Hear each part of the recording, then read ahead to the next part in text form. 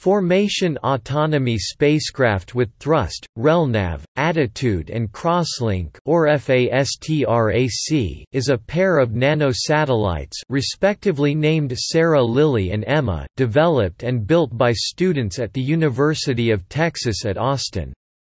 The project is part of a program sponsored by the Air Force Research Laboratory (AFRL), whose goal is to lead the development of affordable space technology.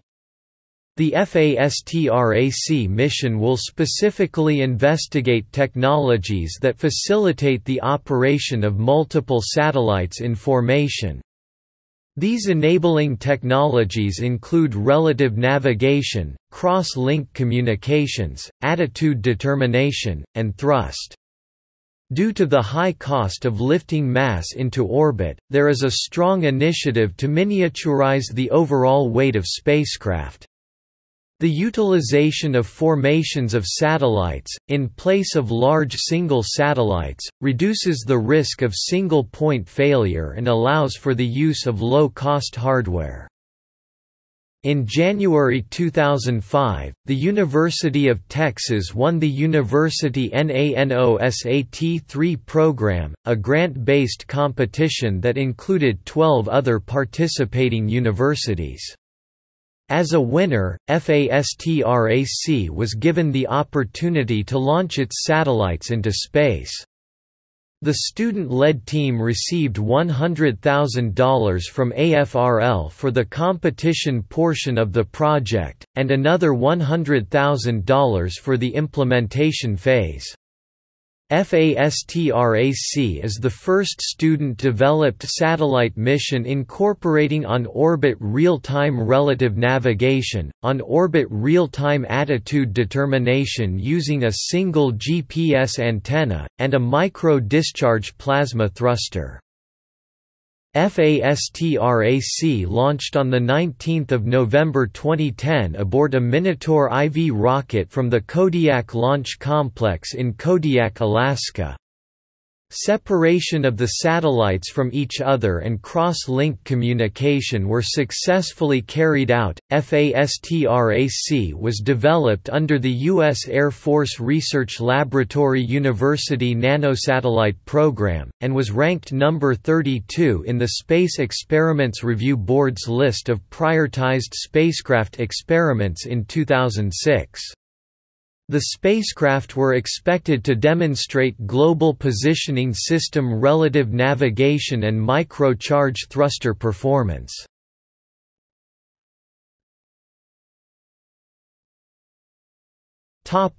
Operations.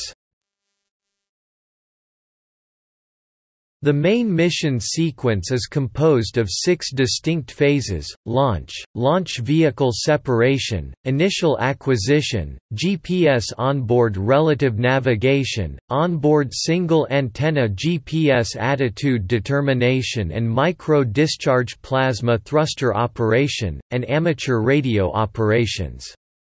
In the first phase, the 2 nano-satellites will be launched on the Department of Defense Space Test Program STPS-26 mission from Kodiak Launch Complex in Kodiak, Alaska. They will be transported to a 72-degree inclination circular low Earth orbit with an altitude of 650 km by a Minotaur IV rocket. Initially, the 2 nano-satellites will be in a stacked configuration. Once the rocket reaches the desired orbit, the satellites will be powered on by the launch vehicle before finally separating from the launch vehicle. The third phase will begin once the 2 nano-satellites are ejected from the rocket. During this phase, there will be a 30-minute period where the satellites will go through a check-out and initialization process. After this period, the satellites will begin transmitting beacon messages containing telemetry information that will help determine each satellite's status. During this phase, the ground station will attempt to establish first contact with the satellites and perform a check-out procedure to make sure all the subsystems on board are working correctly. It is expected that this checkout procedure will take several hours or even a few days depending on the duration of the communication passes with the ground station. Once the operators are satisfied with the status of the satellites will be commanded from the ground to separate, finalizing the third phase of the mission. When the satellites have successfully separated, the primary mission will begin, signaling the start of fourth phase. First, the satellites will autonomously establish a crosslink, or in other words, they will communicate with each other through UHF, VHF bands. The satellites will then exchange GPS data through this cross-link in order to calculate on-orbit real-time relative navigation solutions. The fifth phase will activate a micro-discharge plasma thruster with a command from the ground that will autonomously operate when the thrusting vector is within a 15-degree cone of the anti-velocity vector. The thruster operation will be dependent on the on-orbit real-time single-antenna GPS attitude determination solution. After this phase is over, a command from the ground station will disable the thruster on FASTRAC-1. The final phase of the mission will start once the communication architecture of the satellites is reconfigured from the ground to work with the Automatic Packet Reporting System network. This will make the satellites available to amateur radio users all around the world. Once the ground station loses all communication with the satellites, the mission will be terminated and the satellites will passively deorbit, burning up in the atmosphere. The FASTRAC team has estimated that it will take 6 months to successfully achieve its mission objectives.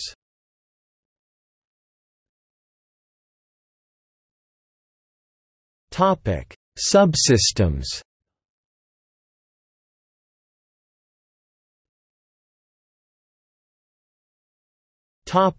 Structure.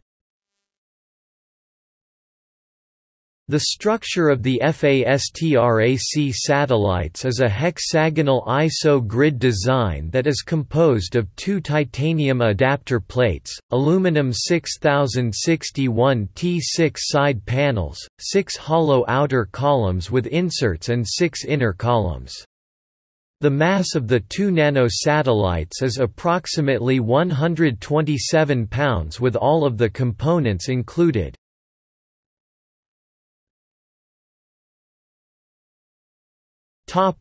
Communication architecture.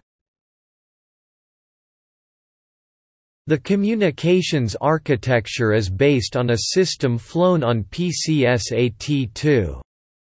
The FASTRAC implementation consists of 2 receivers, 1 transmitter, a terminal node controller (TNC), a transmitter relay board, and a receiver relay board. On FASTRAC-1, Sarah Lilly, 2 R100 VHF receivers and 1 TA451 UHF transmitter from Hamtronics are used. On FASTRAC-2, EMA, 2 R451 UHF receivers and 1 TA51 VHF transmitter from Hamtronics are used. The TNC used is a KPC9612 from Cantronics. Both the transmitter and receiver relay boards were designed and manufactured in-house.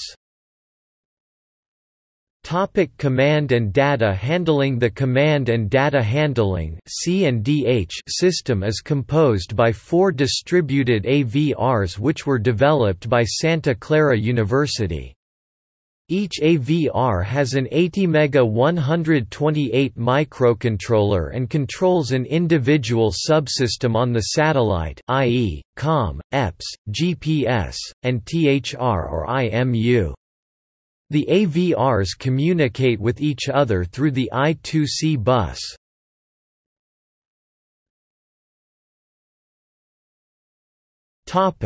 GPS subsystem. The GPS position and attitude determination system was designed and built by student researchers at the University of Texas's GPS Research Lab. The system utilizes GPS code measurements, as well as antenna signal-to-noise ratio (SNR) and 3-axis magnetometer measurements to provide estimates of position, velocity, and attitude.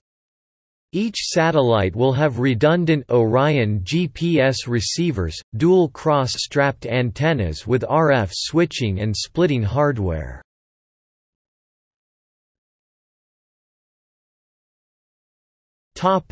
Power system. The power system for each satellite is composed of 8 solar panels, a VREG box, and a battery box. The battery box is made from black anodized aluminum and holds 10 Sanyo N4000DRLD cells provided to the team by AFRL. Both the solar panels and the VREG board were designed and made in-house. On each satellite, the VREG board distributes power from 3 Vicor VJ00 voltage regulators, and also charges the batteries with the power collected from the solar panels.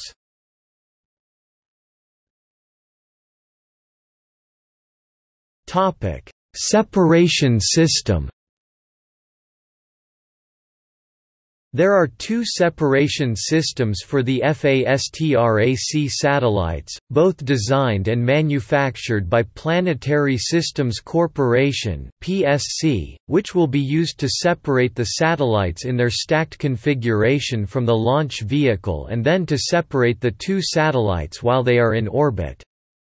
The PSC lightband separation system is composed of 2 spring-loaded rings and a motorized release mechanism. Micro-Discharge plasma thruster. The micro-discharge plasma thruster was designed and built at UT Austin. The thruster channels and superheats an inert gas through a micro-channel nozzle, producing a micro-Newton level of thrust. It uses a custom-made composite tank from CTD. The operation of the thruster will be automated by the spacecraft C&DH using the attitude measurements provided by the GPS attitude determination system. After enabling the operation of the thruster from the ground, it will only be active when one of the 2 nozzles is within a 15-degree cone of the anti-velocity vector. The thruster subsystem is only present on FASTRAC-1 Sarah Lilly.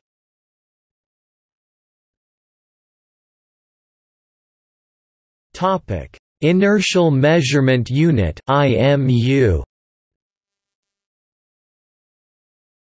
On FASTRAC-2 EMA, instead of using a thruster, an Inertial Measurement Unit (IMU) MASIMU-01 from Micro Aerospace Solutions is used to measure the separation of the 2 satellites.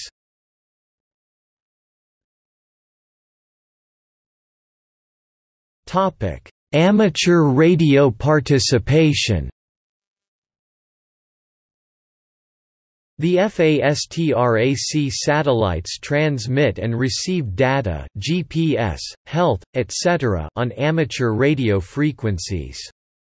All amateur radio operators are encouraged to downlink data from either satellite and upload the data to the radio operator section on the FASTRAC website. Operation frequencies.